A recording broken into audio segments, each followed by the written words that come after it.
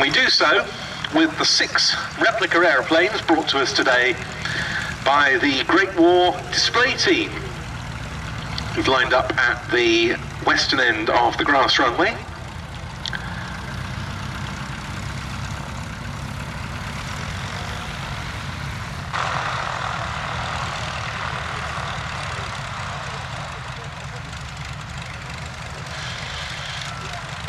Led off by the Royal Aircraft Factory FE5As.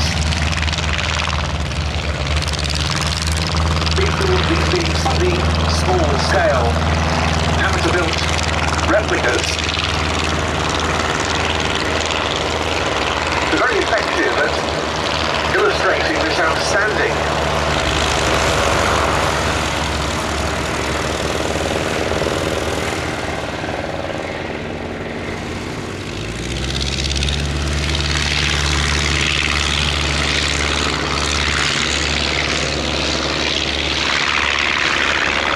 Junkers CL1, and then the 2 very distinctive Fokker Dr1s, the Dreideckers, the triplanes.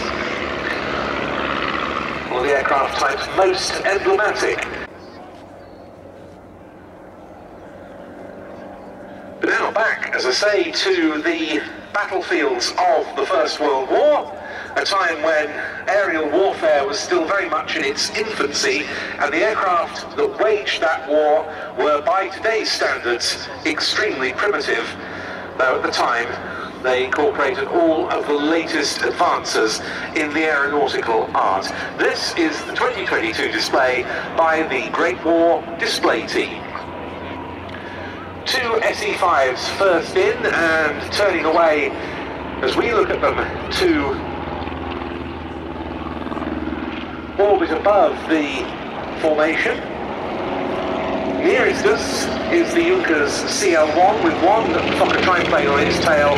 Heading away from us in the other direction, 1 SE5A with the other Fokker Triplane on its tail. And they're going to show us something of what the dogfights of the First World War were like.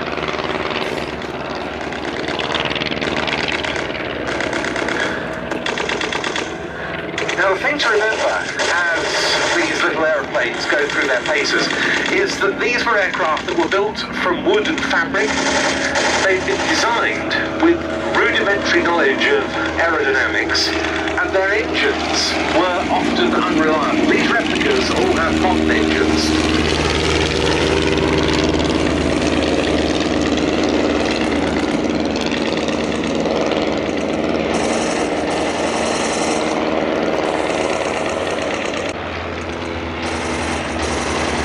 And the other big difference here is the experience of a pilot, because during the Great War, the average age of a Royal Flying Corps pilot upon entering the front line was just 20. And by that point, in spite of the establishment very successfully of, in the UK, the Central Flying School back in 1912, the training they would have received was pretty rudimentary, at least particularly early on in the war. And yet they were thrust into these great aerial melees, these great dogfights, doing so without oxygen, in spite of operating at some quite high altitudes and without parachutes. The biggest fears of First World War pilots was being consumed by fire. Yes, of course, aviation fuel. Left to right, the first of the Fokker Dr1s, an aircraft that was first flown in July 1917, and it was developed in significant part as a result of the excellent performance of the Sopwith Triplane when that aircraft first appeared. The team here used to have a Sopwith Triplane. It's recently been sold, but isn't part of the team anymore. The Dr1 equipped with 2 Spandau machine guns. It was built to the tune of very small numbers, in fact, for an aircraft that was so famous. Just 320 of them were constructed.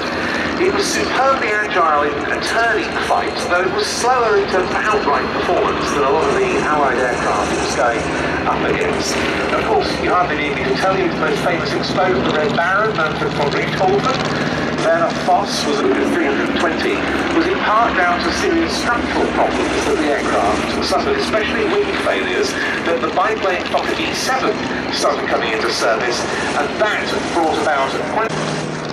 Of course, we're seeing here is a representation of the middle part of the First World War, when dogfights such as this were quite commonplace, but the early aircraft used to take to the air without any armaments at all. They were used primarily for reconnaissance, and then the bombers literally started shooting at each other with handguns.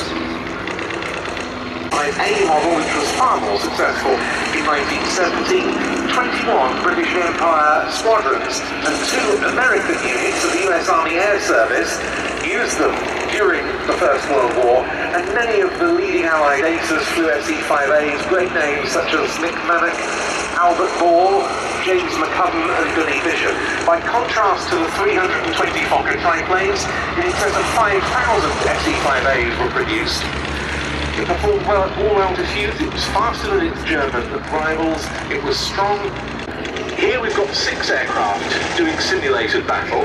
The realities of the First World War were such that dozens of aeroplanes would be engaged in this sort of close-in tail chasing. Today, with aircraft like the F-35, the Typhoon, we talk about beyond visual range fights, you guys can see the aircraft you're going up against. It was entirely the opposite during the First World War. Multiple aircraft would be circling, climbing, diving, trying to get what we would today call a firing. This is a very interesting aircraft. The original was a 2-seat monoplane ground attack platform. It was first flown quite late in the war in December 1917. It was based on an earlier Junkers design, the J8, but it had a longer fuselage to accommodate the rear gunner. Just 47 of these were built and delivered by the time of the November 1918 armistice, but it was the most effective of the late war German ground attack aircraft. It could have gone down much greater influence on the course of the conflict had the armoured flight by the Wright brothers. And you contrast the design and the capabilities of those early Wright flyers to what later war designs. But nonetheless, it was a very short period, and as so often, conflict drew on aviation development. Yeah, that's right. Now forming up their final flight past, and with this we pay tribute to the aviators of all countries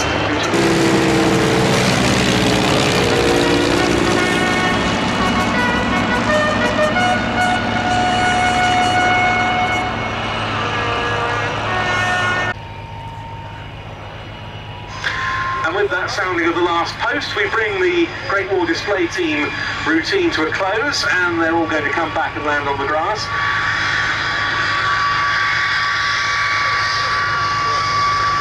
These are aeroplanes with some tricky ground handling characteristics as much as anything else.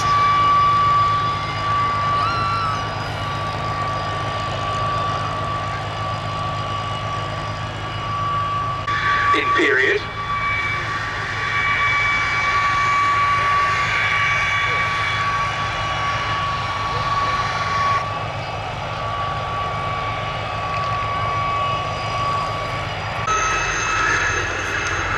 Noticeable difference in the engine noise as well, as these 2 jets taxi out, and friends in the Great War display team coming to land. Biplanes such as these and triplanes, very susceptible to the slightest crosswind, and the flight is never over until